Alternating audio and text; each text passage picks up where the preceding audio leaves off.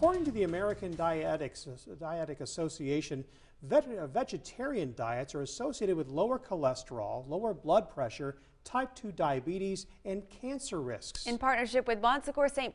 we spoke to a clinical dietitian about the benefits of plant-based eating as part of our Ask the Expert series. After being diagnosed with coronary artery disease, Judy Columbus's cardiologist recommended she switch to a plant-based diet. So she became a vegan and noticed a dramatic increase in energy. We eat a lot of beans, legumes. I've lost 30 pounds. 30 pounds in 6 months. Columbus says the benefits are economical too. Our grocery bill's like cut in half.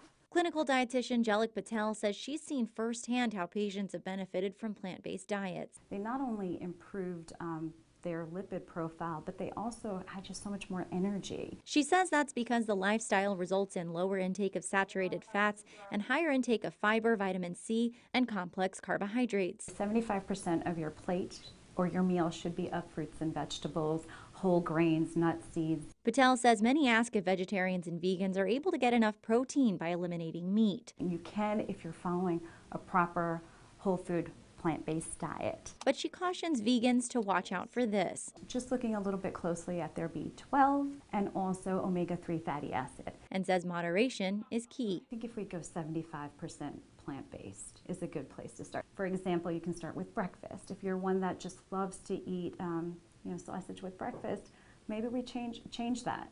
Patel has these general daily guidelines for plant-based eating: at least 64 ounces of water, 5 to 7 servings of fruits and vegetables, half a cup of beans or lentils, a quarter cup of nuts and seeds, and that at least half of your grains are whole and minimally processed. In studio, Jennifer Martin, 7 News.